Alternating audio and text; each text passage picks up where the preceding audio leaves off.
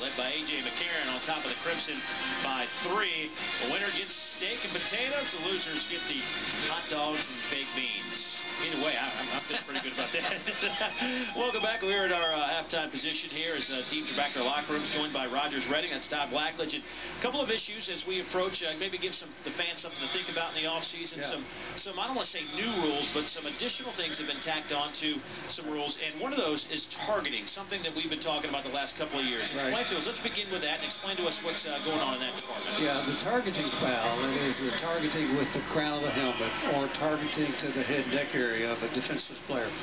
The foul's been in place for a number of years now, but what's changed this time is the punishment. The penalty now will include automatic ejection from the game, and if it happens in the second half of the game, it's that game plus the first half of the following game. So the foul's the same. The penalty's been stiffened. We've got some video you want to look at here. The block right there at about the 37-yard line, that's a blindside block. There's nothing wrong with the blindside block, but what he can't do is target and hit the guy high. And so he comes in and he's got him drawn there. You'll see the guy come in and just launch and go right at his head, and that's what's the foul. Now, and that will be an automatic ejection this year. In terms of that, what's been the feedback from the coaches knowing that a possible ejection is the result of a play like that? You know, it's interesting, Dave. The blowback on this has been very slight because the coaches know that we got to get this play out of the game. And so what we're looking here is to change the behavior of the players as they play the game. So the pushback on this has been very slight. I think part of it is they're comfortable with the fact that the officials, we've been having this foul in place now for a number of years, so we're more and more comfortable with calling it.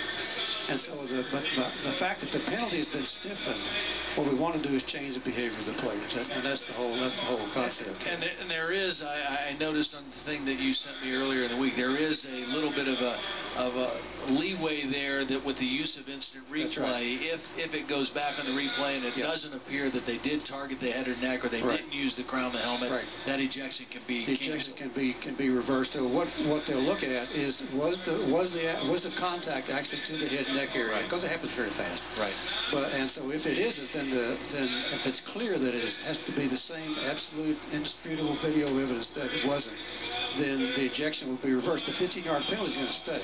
Because what we're trying to do is to keep from even going high in the first place. This play we're looking at here, obviously, I mean, these are objectionable offenses. I play defense. I never hit a dude like that. These are plays from last year. There's one from the... It's like Warford said, Star Trek Next Generation. Attacking the weak, there is no honor in that. This year, the penalty now includes an automatic ejection. It'll be interesting the first time that happens. The first ejection that takes place. It's going to be really interesting. It is, but you know, the Rules Committee was very clear about saying, look, we have... No, it's all a bunch of 5'8" guys, 5'10" guys doing concussions on these kind of... I'm not saying nothing. I'm just saying they're all short dudes. And all that. So the hope is that the player behavior will be changed, but the officials are going to call this. And so if the player needs to know if he goes high, he runs a risk of getting thrown out the ball game. One last thing before I let you go. Blocking below the wet waist. What can we expect to see in the fall? Yeah, that's a lot simpler now. That rule's been, we've messed around with that rule the last several years. And now the rule is that if a player is, except right after the snap, inside what's called the blocking zone, anytime after that, the rules are the same for everybody. And a player cannot block below the waist sort of between 10 o'clock and 2 o'clock. If he does that from the front, that's okay.